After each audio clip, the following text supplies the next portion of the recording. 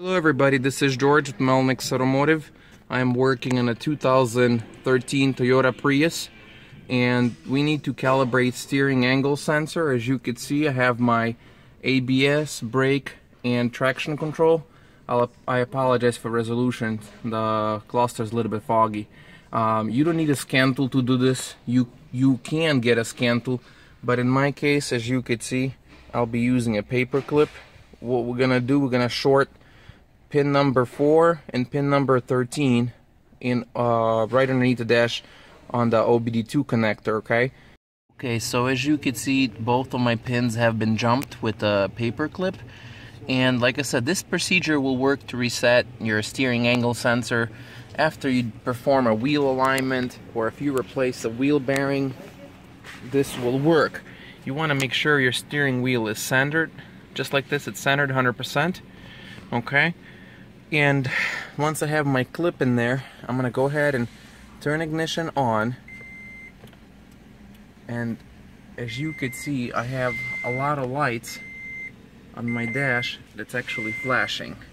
I'm not sure if you could see that. Pretty much it looks like a Christmas tree. We'll want to leave that on for maybe 30-40 seconds. Okay. And what we're gonna do, we're gonna go ahead and turn ignition off, pull out the Paperclip, and start the car. So as you can see, it's still flashing. What I'm gonna do right now, I will turn my ignition off. Okay.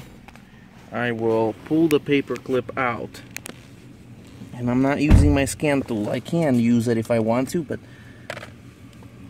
right now, when I go ahead and start the car, I should have all my lights gone.